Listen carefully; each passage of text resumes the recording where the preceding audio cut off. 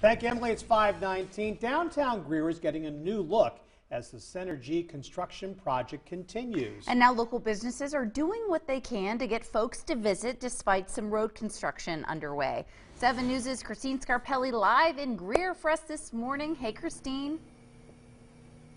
You got it, guys. Absolutely. Yeah, that's the theory for sure. Continue to bring people to downtown Greer because there is so much to offer. And maybe construction isn't always the best way to do that. But man, with Center G and the way you guys are pumping up this fun project, this brand new, shiny new streetscape downtown, it's a lot of fun. We're going to learn a lot about it this morning. And also National Ice Cream Day coming up on Sunday. A good day to come on down to Greer. Allison, what a great way to tie this in because construction can kind of put a sour taste in people's mouths, but ice cream does not do that.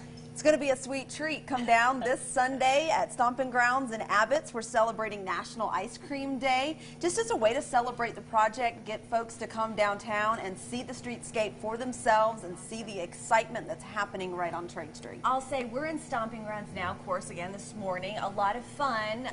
They're one of the places you can go for some ice cream on Sunday.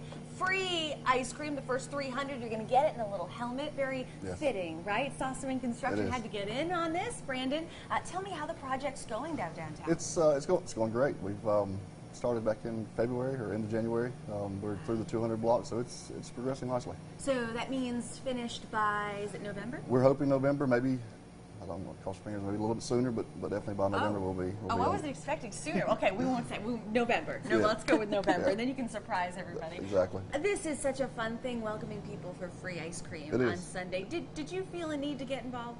We did. I mean, the city and CPW has been so great to us. We couldn't help but join in on this event Sunday. So. It really is a partnership. It is. Bring the kiddos for some free ice cream. Again, the first 300 mini helmets.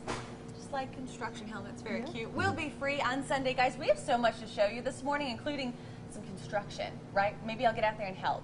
Probably not, just kidding, but back to you. I want to see Christine. Construction, put the hard hat on, And I would like to place an order of Scoop 'em mint chocolate chip, please. Oh.